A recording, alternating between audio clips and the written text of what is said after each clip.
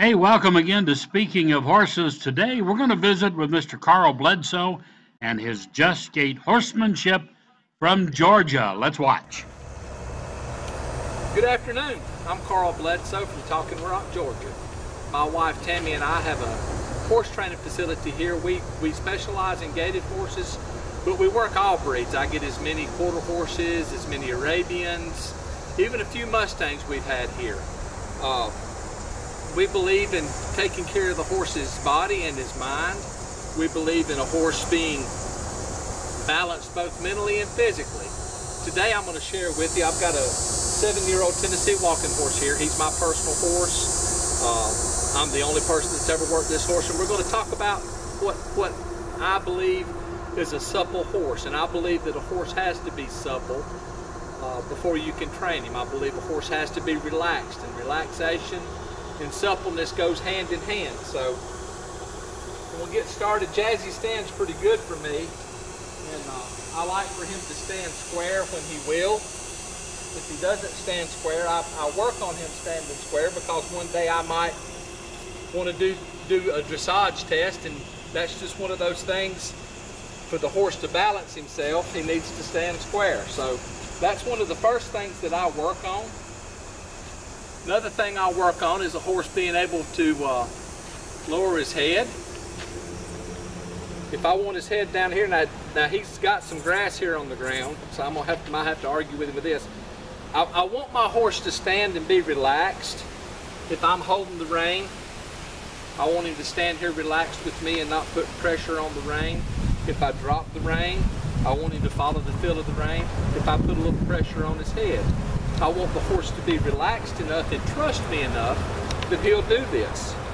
I want the horse to stand if I want to approach him, ask him to pick a foot up. I want to be able to do that without having to manage my horse. I want to go all the way around the horse and be able to do all of these different things, because he is relaxed mentally and he has an expectation of what I'm going to do. I'm not going to pick his back feet up right now, but I'm going to talk to you about what I think a supple horse is. I'm going to make him move forward here just a little bit. I'm going to hold this rein just like I'm holding a rein riding this horse. And I want him to walk a circle. This is not quite it's about a 5-meter circle. And I want the horse's ribs to be out, but I want the horse's head to be in towards me. I want his body to be in the same bend of the circle he's traveling. I want the horse to walk with his head level, but when I get on this horse, I want him in hand, I want him to ride the same circle he does here in hand. So I'm going to ask him to stop, disengage his hindquarters, stand for just a minute. Then I want to go the other direction. You notice that the outside front foot crossed over the inside front foot when he moved his shoulder there. Right here I'm looking for his back feet to fall in his front feet's tracks. I'm looking to see if I were sitting in the middle of his back, could I see the corner of his eye? If I raise my energy, can I get him to walk faster? If I slow my energy down, can I get him to slow down? All of these things to me are part of suppling, but it goes a little farther than that. If I ask the horse to back up, with just a little bit of communication, will he back? Do a good diagonal back and stop. All of this stuff is important, especially if you're going to trail ride. Mainly what Tammy and I work here, we have people that do bring some show horses to us that we train, but we don't compete ourselves. But most of what we get are horses that people are having trouble going down the trail, and the number one problem is the horses are just out of control mentally. They have no education kind of stand relaxed like this and pay attention. And if I need the horse to move one part of their body or another, just to move it without overreacting. I'm gonna walk back here to his side. I'm gonna ask him to move his hindquarters over just a little bit.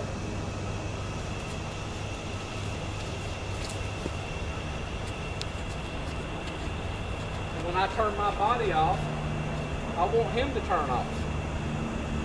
Guys, this is important for this horse to be able to do this. This is important for the communication between you and the horse to be this spot on.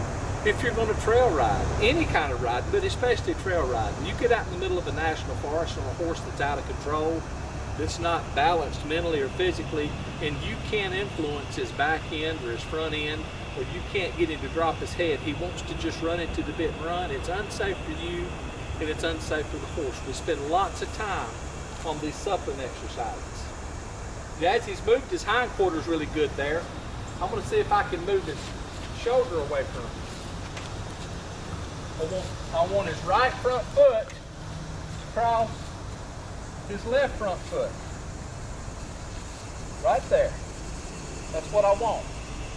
After I get that done, of course, we're arguing with grass. After I get that done, then I get him to side pass.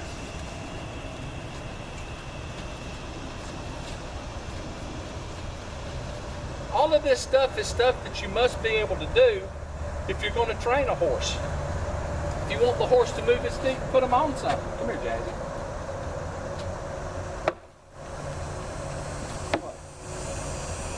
All of this stuff takes time and effort to get the horse to do this, but what is happening here is there's a reciprocal communication, and when I give the horse the cue that I need for him to do something, he listens to my cue, but he doesn't overdo it. That's a supple horse. I'm asking him just to move one end or the other. I want him to move his shoulder off of this. I want him to move around me. I want him to move his hindquarters away from me. I want him to back up.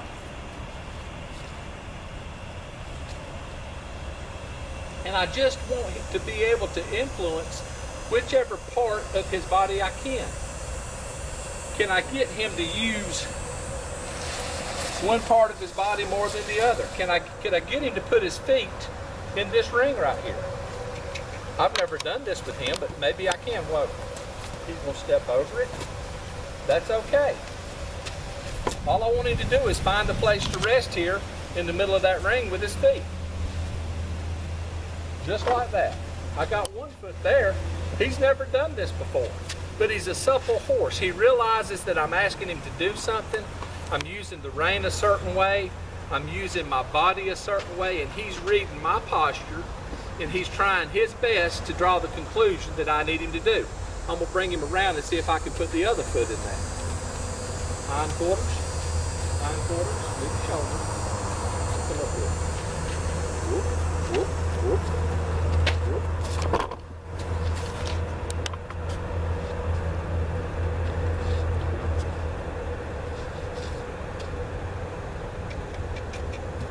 We're going to get both feet this time, sports fans. Now, I'm not overusing the rein. Whoa, whoa, whoa. He can't find a place for his foot there where it's smooth. Back it up. Okay. So what you're seeing happen here, to me, this is a supple horse. I can get the horse I can influence whichever part of his body I want to, but I can also get the horse to rise to the occasion and do something different with his front end or with his back end, and he listens to the communication. You guys sat right there and watched me communicate to him. There wasn't any force there. There was a little bit of verbal communication. There was a little bit of easy boy, and I used the rope just a little bit. All of this is important because when you get in the middle of the horse's back, the horse needs to have an understanding of what the aids are. That would be your legs, your seat, and your hands. And the process that you go through when you're riding a horse is seat, legs, hands. You always ask with your seat first. You You always reinforce what your seat says with your legs, and the last thing you do is you want to use your hand if something else hasn't worked. But I spend a lot of time doing these suppling exercises. Back up. Good boy. I spend a lot of time doing these suppling exercises because I want a horse to give. I want the horse to understand, if I pick this rein up, come to me. Come to me. Give just a little bit. Come to me. If I pick the rein up on this side, I want him to follow the feel of that rope and move his body accordingly. I don't want any great big reaction. I don't want any big response to me. I want him to look to me and say, hey Dad, what do you need me to do? Right there is good. Now, beyond this, since I do gaited horses, there are a couple of maneuvers that I do specific to the gaited horses in my suppling exercises that helps me build into some moves riding that I'm able to do. And one of them is a shoulder in move. And ideally what I'm trying to do is get this foot closest to me. I'm gonna come back towards you. Get this foot closest to me to cross over the front of that foot over there.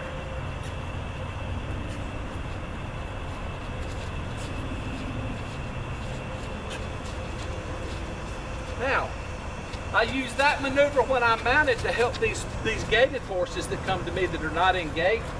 That one maneuver right there, when I teach it on the ground and then I take it to a mounted exercise, it helps me achieve the correct gait with these horses. Guys, you can't do that without a supple horse. You can't do that with a horse that's not supple on both sides. So we've got to do that both directions, Gazzy. Come on around.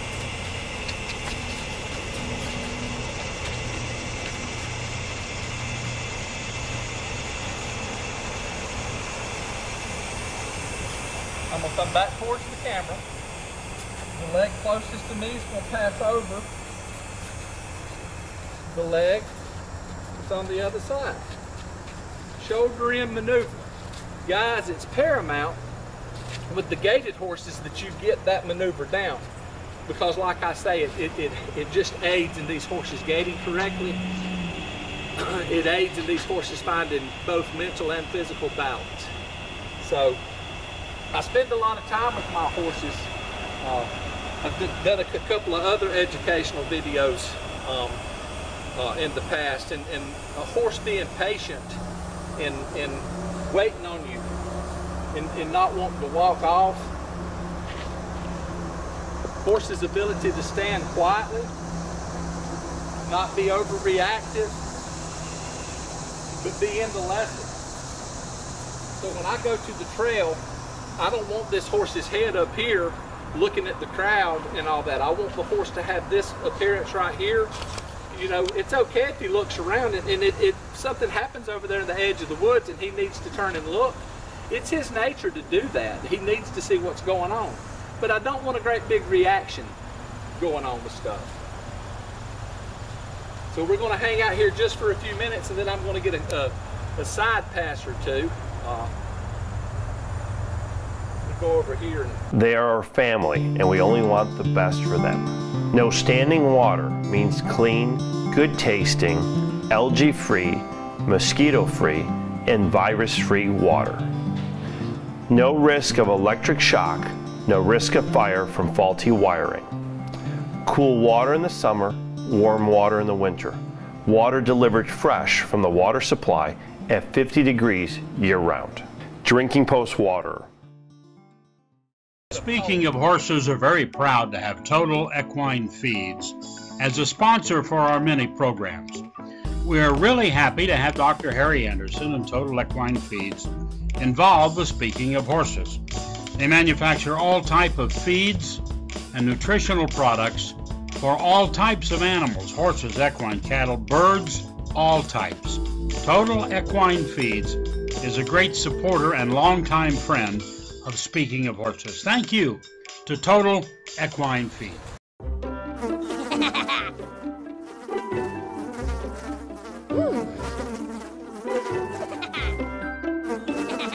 Horses.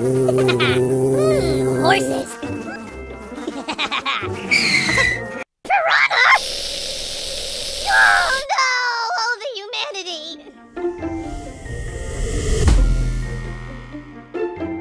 Oh, piranha. I don't always use a pole when I do this, but it's good for the horse to have a guide to go by when you first start. It's good to have the pole to do that. So I'm gonna bring him up here and set him up. Then we're just gonna side pass the pole. Oh, Jazzy, don't mess it up. Now, he's not done this in probably, oh, I don't know, 6 months.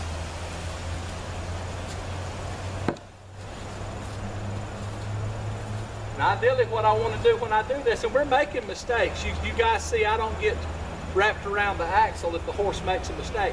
All I'm trying to get the horse to do is to match me. If I'm asking him to do something, I'm trying to show you guys how to work and keep working to get the horse to work with you. Supple horse, one that's willing to move his body,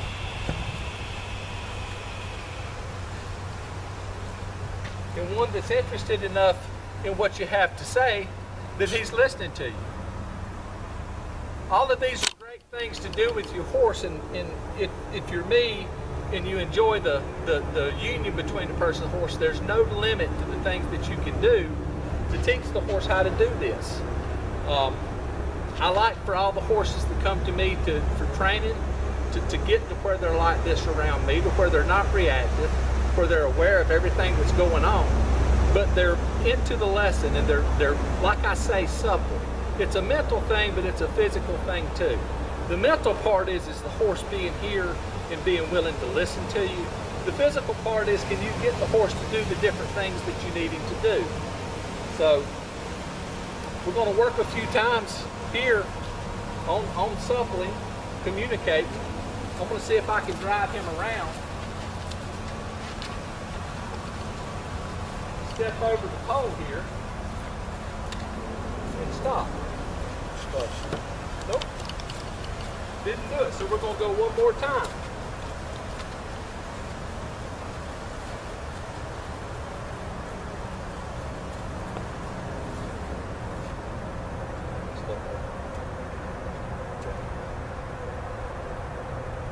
All of this takes time. You've seen me make mistakes. You've seen Jazzy make mistakes. We're not perfect. But here's the thing, if it was perfect and you guys didn't see me make mistakes and me have to change me and change my communication for Jazzy, you wouldn't learn from stuff. All of this stuff's doable for anybody if you just get out there and try it. I'm gonna bring his shoulder back around. We're gonna go the other direction.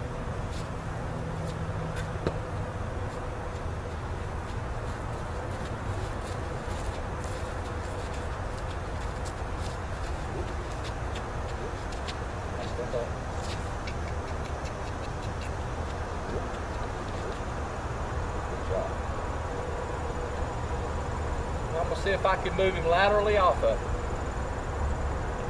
Bring his head to me.